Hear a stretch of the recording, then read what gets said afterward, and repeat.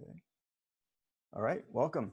This is, my name is Steve, M52Go, and we're recording this call, kind of a recap of the first week of Bisq's March, Make the Markets March liquidity campaign that we kicked off this week. I want to go over the overarching goals for the campaign, what we've done so far this week, a little bit about what we've achieved, and some feedback on how that's gone so far so that we can adapt and do better next week, as well as tips for getting involved. If you want to get involved, help with the publicity, marketing, content, even liquidity efforts, how you can get involved and help us out with that. So yeah, how does that sound? Anything else you guys would like to cover? Just feel free to shout out or put in chat as we move forward. So starting out with the overarching goal of the campaign, of course, we want to increase liquidity on the network. The Bisq network in general has gone through some pretty significant changes, some pretty significant updates over the past several months. In particular, version 1.2, when it launched at the end of October, was a very, very big update. And once we got the bugs worked out of that version with the later point releases, really got in a good spot for really intentionally and purposefully pushing for growth. So that's where we are now. The month of March, I see it as a progressive campaign. So this week was more focused on getting new users involved, people who hadn't used it before. Just how do you download the software, verify the binaries, install it, back everything up. Minimal fuss, minimal complication. The videos we put out were like 1 or 2 minutes. I think feedback in general was pretty good about those. We've done light promotion. So we had posts on the Bitcoin Reddit, the Monero Reddit, and the Monero XMR Trader subreddits. 1 day of notice, so not a whole lot of lead time, not really much else. But I think I'll go into numbers in a second. I think we're doing fairly well. Didn't want to go all in on the first week of the campaign. So as we move forward, we'll introduce bots. So this is kind of experimental, but bots for Twitter to tweet out good offers. And then bots for Telegram and Reddit for people to just, if you want to know what's the order book or the offer book looking like in a particular market, when you're on Telegram in a group, just, ping the inline Bisq offer bot and you'll see it right there. Something maybe useful, we'll see. Posting on Reddit for longer, possibly getting stickies in some of the key subs for 4 or 5 days or longer in advance of upcoming liquidity days. Being more active in some of the Telegram communities, as well as maybe later on, 3 or 4 weeks from now, partnering with media, so Bitcoin Magazine and some other folks, CoinDesk, that we have contacts at, really just pushing as hard as possible to increase awareness of our campaign. And of course, we have Bitcoin 2020, the big conference in San Francisco at the end of the month, March 27th. We have a big showing plan there. Big booth, lots of cool stuff planned. So we're hoping to really end this month-long drive with an extravaganza in person. So yeah, that's the overview of our campaign goals and how we kind of want to move forward with those. In terms of numbers, I'd like to see, again, progressively increasing numbers every week.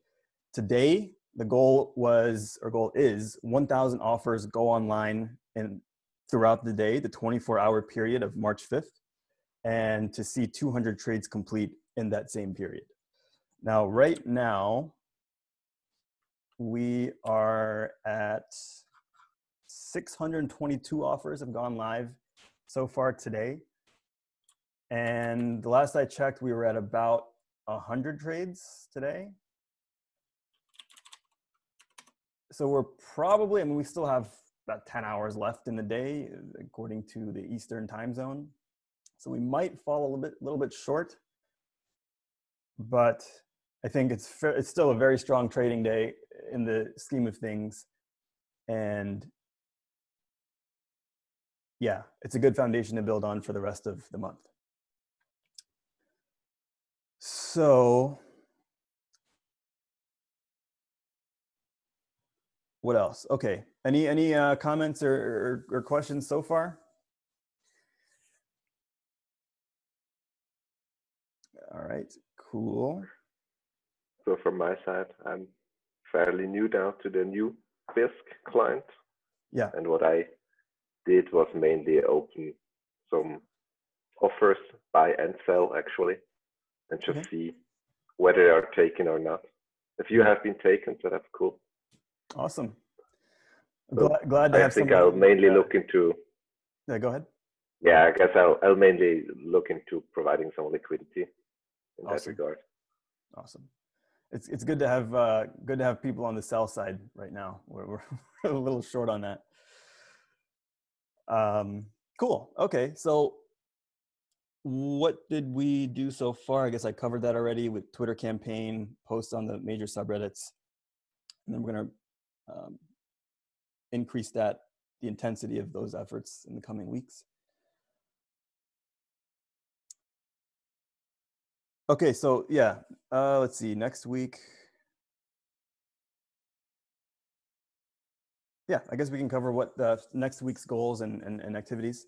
So next week, we want to add on to our the start that we made this week of guides on how to download and verify and install the software to actually how do you use it. Okay, you downloaded it, you've installed it, and you've set it up, you're backed up, you're ready to go. Now what?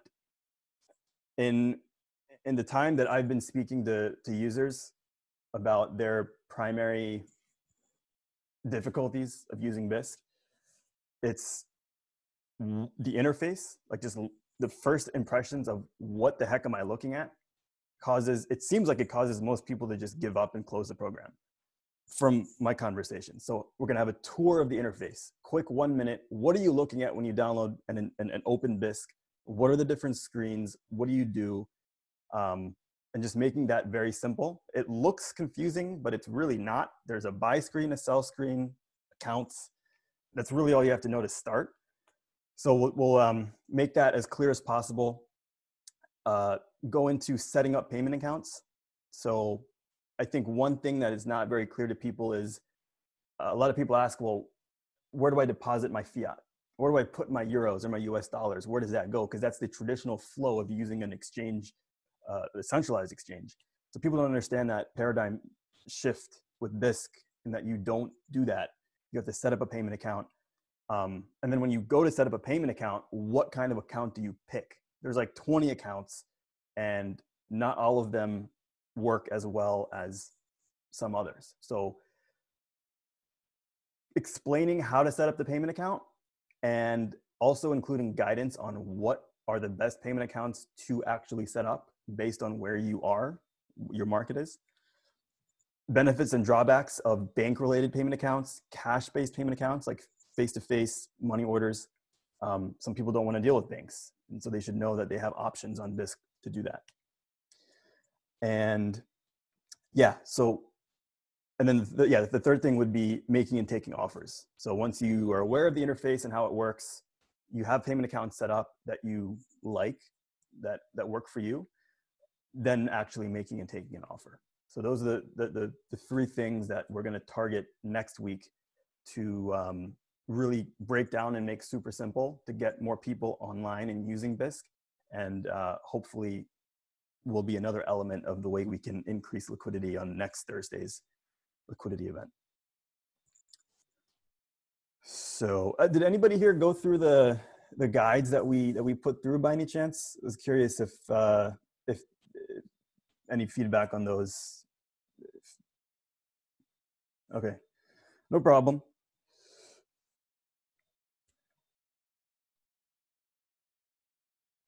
All right, and then I guess, what else could we cover? User concerns. Talked about most of that already. The chat. Let me check the chat. Okay. Yeah. Yeah. So we found out a number of, I mean, this was, I think, overall a positive experience in that it seems like a lot of people who didn't know about Bisq before now know about it. There was a thread that we put out on Monday about why Bisq, just 10 tweets, very simple, breaking it down in a way that I think a lot of people kind of, it was approachable and understandable for a lot of people. So I think it brought a lot of people into the fold. So building on that with how to use Bisq in a very simple way was good. Also got a lot of feedback on the interface and some quirks there. For example, it's not always clear. When you create an offer, it's not clear to some people about that it's possible to set percentage-based pricing. That's a very core part of making an offer on Bisq that I think people need to know. It needs to be very clear. So there's also like when you go through different screens, the currency isn't always the same. So if you've picked euro on one screen, if you go to another screen, you'll get USD sometimes or whatever. So that's kind of a quirk that we can't fix with a video. Of course, we have to fix with another release. But reason I'm saying all this is that we're watching the difficulties that people are facing and recording them and putting them, disseminating them to developers and other folks to cover them and address them to make the software better and the communications better. So with that, I mean, the last thing I have on the agenda is to talk about contributions. If you are interested in helping with any of the stuff that we're doing this month or otherwise, how to help. So we have, let me check the chat one more time. Promote a way to get sellers.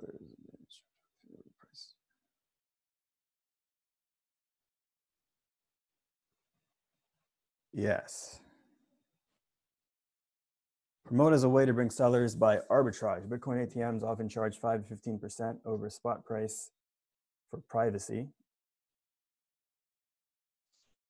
Maybe Bisq can attract this. Just an idea that I had that already the market shows that people are willing to pay more for privacy.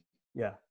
But here we're just saying buy privately, but not necessarily sellers. Hey, come and take advantage of that and maybe try to get some more sellers there. Yes. The Bitcoin ATMs are profitable because they always have a big margin and they're all over the place. I always just go check it out for curiosity. This could be kind of like an ATM in every home, the positioning or something with the Bisq client. Yeah. I like that a lot. Maybe that's something, maybe we should explore that approach. Mm-hmm. And some folks have very easy access to Bitcoin, so they have exchanges or other things where they could try to make money on the spread, or they mine or something. Yeah. But for a lot of folks, Bisq is the only way they have a way into Bitcoin. So there's also maybe a little bit willingness, even if it's not just privacy, it's a willingness to pay a little bit more because it's better than any alternative they have locally. Mm. Very awesome. Thank you for bringing that up. Plays a little bit into what I'm trying to do. So, I mean, part of it is trying out different options. I actually created a MoneyGram order just to see how that works. Mm-hmm. Yeah. But also, for me, it's super easy to get new Bitcoin. Mm-hmm. And as long as it's worthwhile for me, and I don't want to make a ton of money, but maybe a little bit, it's very easy for me to create liquidity. So I think that's a good approach to bring in people, mm-hmm. even if you make like 2% per trade. Of course, you need to be aware of the regulatory implications or whatever, but that can be worthwhile and helpful for the mm-hmm. ecosystem. Mm-hmm. Yeah, for sure. And when it comes to fiat, so one thing that I actually didn't mention that we're going to try to do is so Swift bank wires, basically in a nutshell, allowing fiat trades to be bigger, quicker.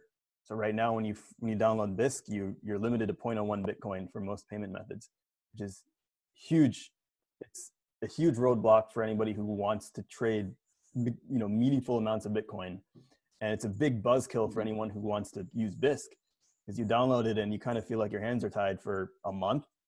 So it sucks. And so we've been looking into bank wires. We're hopefully going to have bank wires in the next release of Bisq, which should be in 6 days from now, if things go on schedule. Bank wires are almost irreversible, and so you would not need signing, and you would be able to trade a fairly significant amount at once. So we're hoping that will help with liquidity on the fiat side. And also, then on the kind of fiat side, yeah. Right now, for example, altcoins are instantly settled. Yeah. But if we had more stable coins, that's almost like a fiat alternative without having to go through the jumping hoops of the bank. Yeah, we need to do that. We were talking about putting in Tether, but I don't know what happened to that. So we need to pay more attention to that. Thank you for bringing it up. I'll add that to the list. Do you have any particular stable coins that are?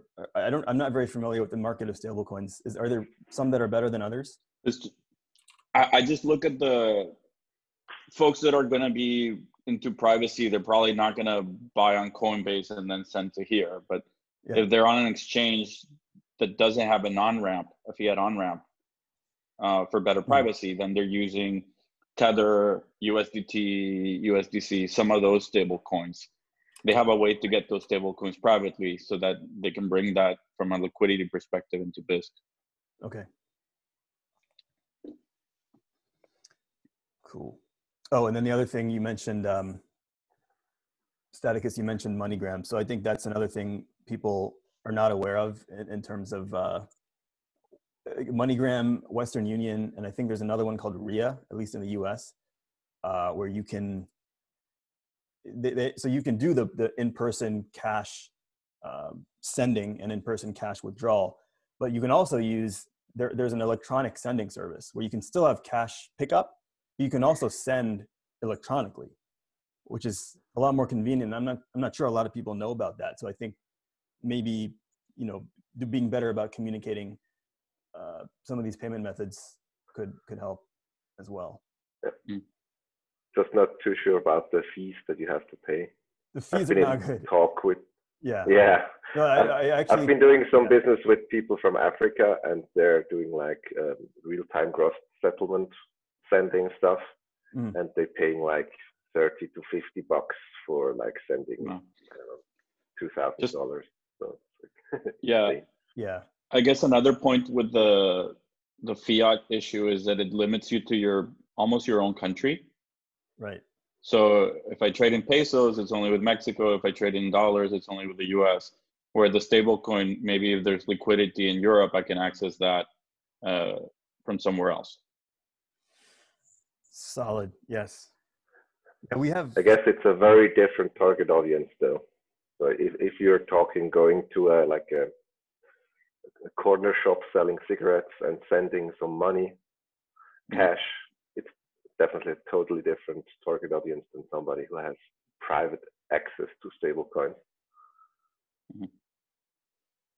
Yeah. But yeah, would be nice. Okay, cool. Right. So aside from liquidity, so liquidity is certainly important, and we have in emerging markets. So we have, I guess, two focuses of liquidity. The focus of this campaign in March is established markets, so the euro, US dollar, and Monero, and those markets are relatively mature. Obviously, they're not perfect. There's still a lot of holes in them as far as liquidity goes, but I don't know.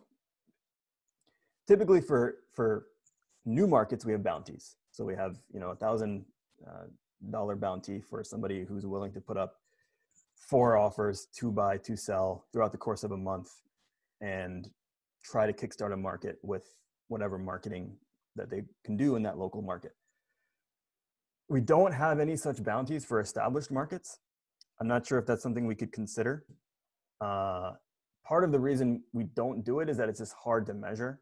I mean, unless the market maker gives their onion address and we can monitor which offers are online when, it's hard to know if the person is actually doing their job or not. But do you guys have any thoughts there of somehow incentivizing? I don't know if you do it by payment method, if that makes sense, or by, you know, if you want more sell offers, then I don't know. Is that something that you think could help? Or should it be more organic? I think, I mean, there's one thing, the alerts of a good offer kind of idea is interesting from the bots. Yeah. But also if you say, hey, if you add up all those offers, there's 4 Bitcoins of demand at 3% over spot, then someone can look at it as an arbitrage opportunity. I mean, if you get those kind of alerts, someone can bring liquidity on demand instead of always being on Bisq, always trying to say, hey, there's someone there. Mm-hmm. It's just an alert there that attracts folks that are willing to do the work for a 2 or 3% gain without any risk. Mm-hmm. But again, right now, if the offers are in USD, that'll only attract folks that are willing to sell at USD and things like that. Yeah. I guess once you have a baseline liquidity in place for an existing market, my gut feeling would be that it doesn't really help in the long term to like bribe people into get reviving or growing the market, because then after the bounty runs out, it's just gone again. So identifying the issue or the hurdles that the roadblocks that are in place, why there is no organic growth, is probably much more worthwhile. Right. Agree. I think that the bounty we have right now so we have one bounty right now for Monero, which is a very strong market on Bisq, but the bounty is interesting. The bounty, it's a big bounty. It's a $5,000 bounty. And I think if I remember correctly, the goal is to increase Monero trading volume by 25% over, I think it's a 3-month period. And that's it. And if you look at trading volume right now for Monero per month, is probably about 400 to 500 Bitcoin. So over a 3-month period, that's 1,000, 1,500 Bitcoin. So 25% increase would be pretty significant. And the idea is that whoever wants to take this on, would come up with the strategy, take on the cost, and come up with the creativity or creative ways to actually do this in such a way that the payoff is greater than the cost of the bounty. The issue in the case of fiat markets is that the trade sizes are so small right now that even if you were able to increase trading activity by probably even 50%,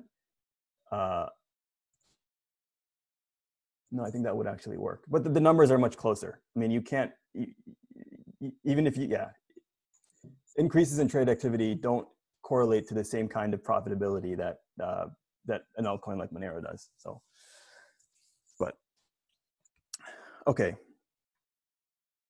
All right, so good ideas on liquidity. As far as other stuff like marketing and communications, we have a Kanban board. I've linked to it in the growth channel on Keybase. If you're interested in making any of the videos we have coming, or guides or graphics or whatever. So if anyone here would be interested in that, that's how to do that. And yeah, I guess we'll kind of do the same thing next week, but hopefully with a little bit more intensity, a little bit more of a focus on getting people actually trading, and hopefully with higher numbers. So, probably determine numbers for next week based on the ultimate results for today. So we'll probably tweet that out later today or probably tomorrow and go from there. Anything else you guys would like to cover?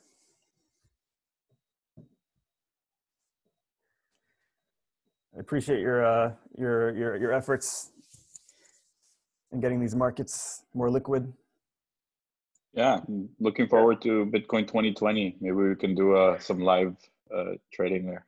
Oh, that's right. You're coming, right? Yeah. Nice. Okay, cool. Cool. That's Yeah, nice. I sent the organizers a message earlier today, just confirming that it's still on, because there's this panic with the virus, and particularly in San Francisco. So, but he hasn't responded yet. So I don't know. Hoping it still happens. Yeah. I think it's still calm because they're not testing people yet. We'll see. Yeah. Yeah, that's true. So to comment with a European perspective, I find it incredible that not like stuff like Comic-Con and South by Southwest and Bitcoin 2020 is still on. In Switzerland, everything is forbidden over 1,000 people. Oh, really? So even soccer, ice hockey, everything is cancelled. Wow. Yeah, I'm not sure what to think about. You don't have a problem if you don't test, right? Yeah. Until you do, and then. Don't test, don't tell. Right. Ignorance is bliss. I don't know. Okay. Maybe. Cool. All right. Well, thank you guys for joining and for all your other efforts. And hopefully we can have a call next week with bigger numbers and more success. Let's see. Awesome. See you on Twitter. See you guys. Yep. All right. See ya. Bye. Bye-bye.